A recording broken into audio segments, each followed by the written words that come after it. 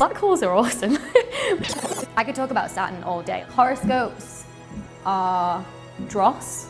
I think I'd want to be a space tourist.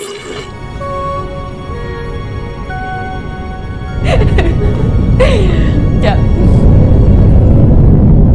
People ask me what was before the Big Bang, and you're like, well, there was no before because time didn't exist until the Big Bang.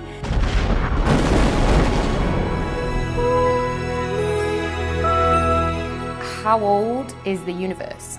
Like, we think we know it. We think it's 13.8 billion years, but we have lots of different methods for measuring the age of the universe, and they all come up with a different answer.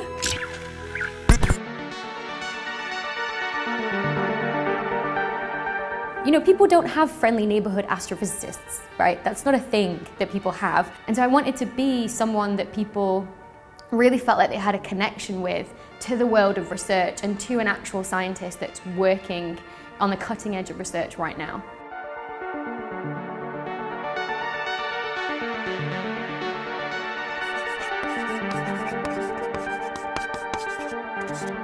You know, I don't represent all of the minorities in STEM fields, but I want to show people that, you know, you can be a serious academic scientist, but you can also love nail polish and Taylor Swift and also then chat about how cool black holes are at the same time.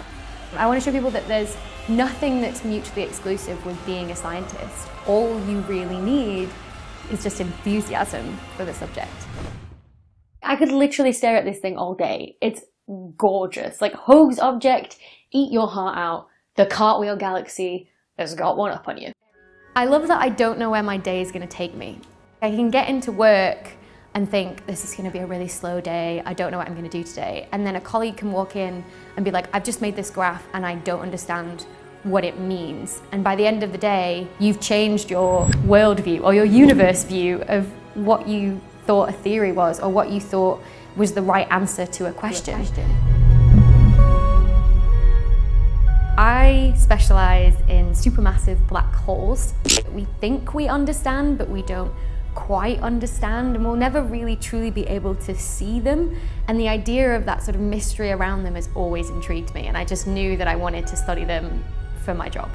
I was one of those kids that absolutely loved space. I thought all the facts must be known about space, and we must know everything there is to know.